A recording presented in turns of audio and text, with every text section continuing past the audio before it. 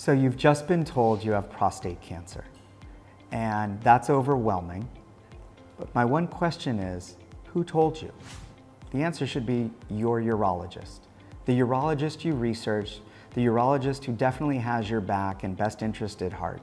But here's my question. Who told the urologist? I ask this all the time to make patients understand the role of the pathologist in cancer medicine. I'm Dr. Steve Tucker, and today we're going to talk about prostate cancer pathology and the second opinion. So, prostate cancer diagnosis requires a pathologist, like all cancers. The pathologist's job is to look at the sample under the microscope and make one decision initially: cancer or not cancer. That's really the key thing. I know it sounds simplistic, but more often than not, prostate biopsies don't return a result of cancer. But if it is cancer, then we have to ask, what kind of prostate cancer is it? It's typically what we call acinar or adenocarcinoma, which is the most common subtype of prostate cancer, and we assign a score. You might read it on the report as low grade or intermediate grade or high grade, which is a wording that says it's very slow growing or very quick growing, that it's indolent and less aggressive, or it's very aggressive. Also in prostate medicine, we have a system called the Gleason score, named after the pathologist who defined it, Dr. Gleason, and it's a 5-point scale that we do twice, meaning we look under the microscope and assign a primary score, 1 through 5.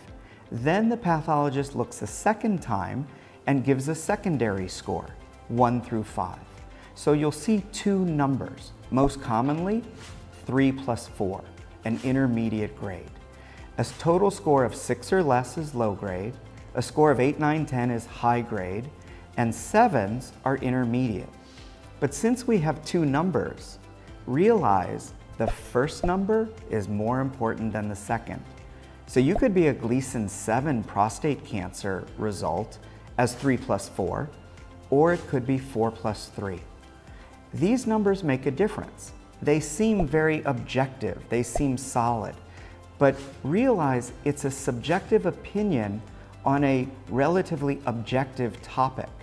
Someone who's read a lot of prostate cancer reports may be more reliable than someone who is seeing a lot of different cancers. A general pathologist working in a very busy city clinic may be seeing every cancer every day, including infectious diseases and other problems. But at an academic center, you might have a pathologist who only sees prostate cancer. And it's important to see one of those experts, or to have your slides read by an expert, because there's also other subtypes of prostate cancer: neuroendocrine, small cell, sarcomatoid, endometrioid. These rare subtypes of prostate cancer may require different treatments than regular prostate cancer. Let's go back to the Gleason score. The Gleason scores of 6 or less may be more suitable for active surveillance or observation. And the Gleason scores 8, 9, 10 may need more aggressive treatments.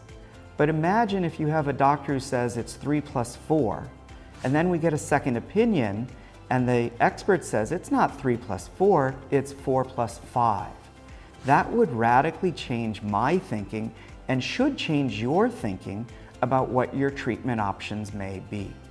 So everyone is entitled to a second opinion on their pathology, and it should be by an expert. We have great experts in Asia, we have great experts in North America, but you just need to ask and request, I would like a second opinion on my biopsy to confirm my Gleason score. It's really important to make sure that everyone understands we're talking about the same kind of cancer for your treatment decision making. Thanks again. I'm Dr. Stephen Tucker. If you like our videos, please subscribe below. Have a great day.